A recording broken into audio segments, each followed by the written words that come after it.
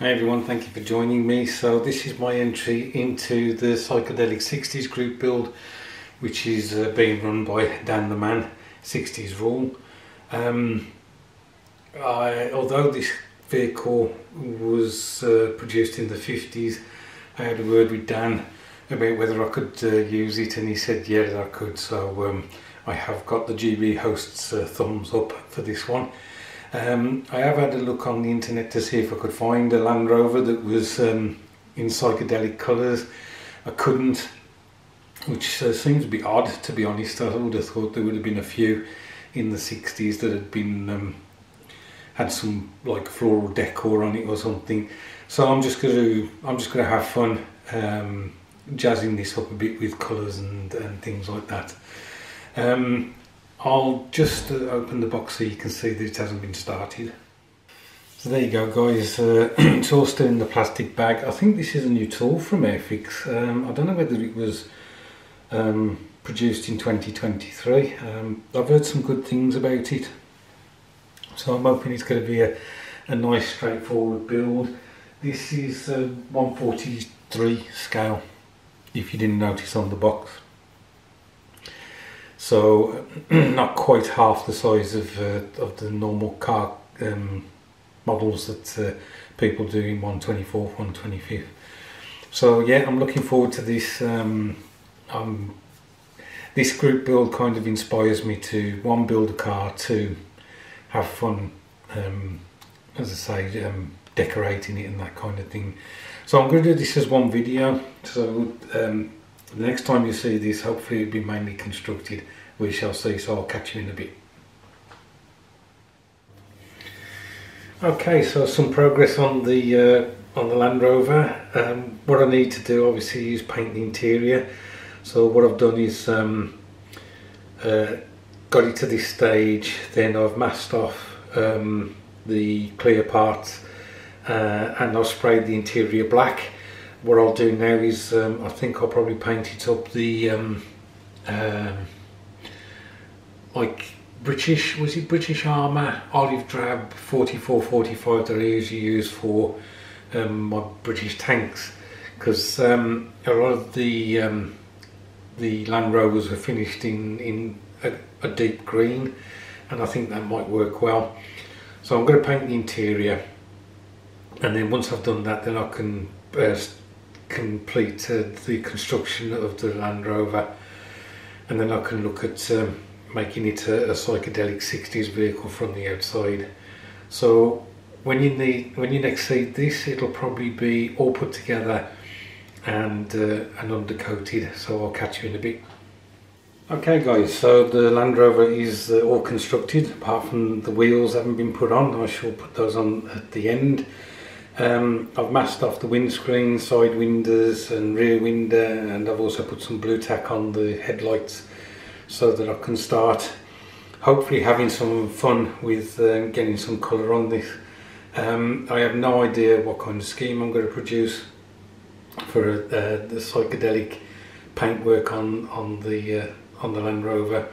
I'm just going to wing it as I go along. So I think the base coat will be a gloss white, and then I will move on to adding other rattle can colours, trying to put some kind of design on it, but then again I may just think sod it and just spray bits of the vehicle and just leave it at that. So the next time you see this, it will be completed, and so I'll catch you in a bit. Hi everyone, so I'm back. Unfortunately I didn't take video footage of the vehicle made up or the undercoat, the first undercoat on. It is now finished. I've had one or two issues with the paint and the way I was trying to do it, but I'll explain that in a bit.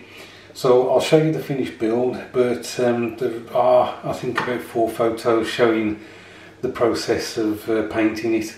They're just stills, so I'll show you those first, and then we'll have a look at the completed build.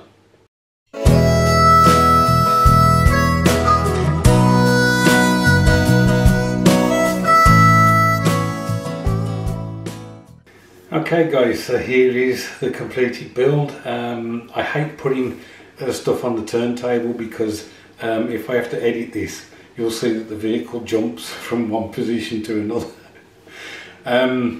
So hopefully from the photos you could see what I was attempting to do. I was using rattle cans, all Tamiya paints. So the undercoat was actually a white, a gloss white. Then what I did was I put some circles on there out of masking tape, and I also used some blue tack. Then once I'd got enough of those on, I sprayed the whole vehicle yellow. Then once that was dry, I used some more masking tape to give some various shapes on the vehicle. Then I sprayed it green, and then I put more masking on there. As you can see, a lot of the flower petals are in green. That's because I couldn't find the punch to do it any sooner.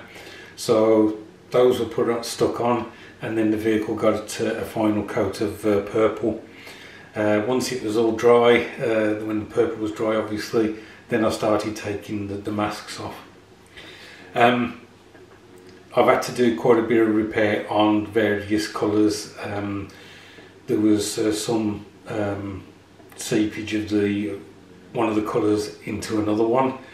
There were issues where the petals, when I pulled I actually used post-it notes, the sticky part of the post-it note, and stuck that on, and some of them worked fine. Others, I don't know whether they reacted with the still drying paint, the still drying green, and so when I pulled it off it didn't work particularly well.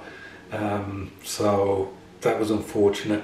So I've had to go over the various colours with acrylic paints.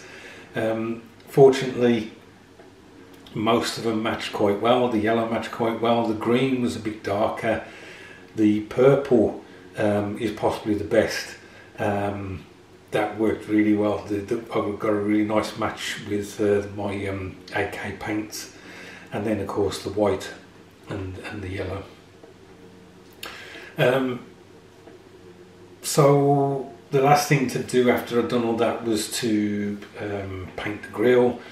I painted the windscreen frame on the outside like a silver as well. One of the reasons for doing that is I think that it should be silver anyway. In fact, I think there should be quite a bit more silver on the exterior of the Land Rover. But it also, when I pulled the masking from the windscreen off, it pulled some of the purple paint, so there was quite a jagged edge to that. So I basically tried to clean that up a bit, as I say, with the silver. Put the decals on. There was only four. There was the Land Rover symbol on front and back, and then there was the registration number front and back. Painted the wheels. They're painted with AK paints, acrylics. I think the Temerus black or Temerus grey, whatever it's called, I think works really well for tyres. So that was that.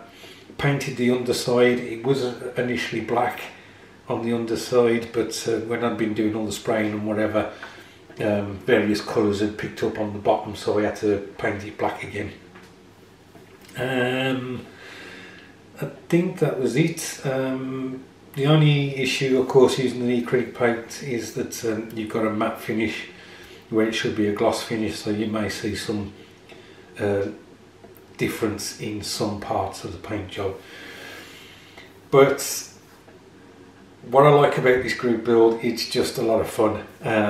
It's just, you could just knock yourself out doing whatever you want to do to a vehicle, and that's one of the reasons why I wanted to take part.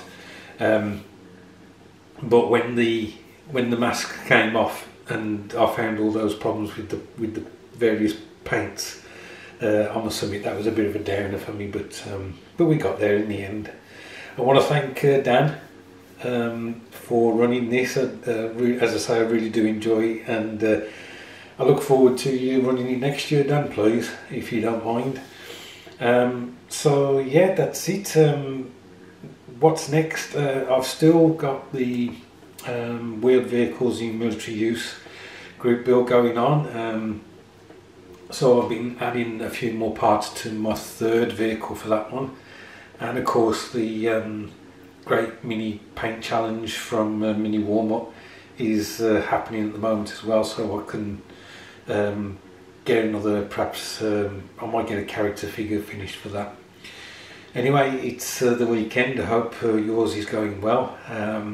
Mine certainly is with this. You know, although I've said one or two issues about it, I really have enjoyed doing this, and I quite like the finished result. By the way, the Land Rover kit is a really nice kit to put together. I had no issues at all, and I may use this kit for other car GBs that are going on in the year. Anyway, I shall bugger off now. Thanks ever so much for watching.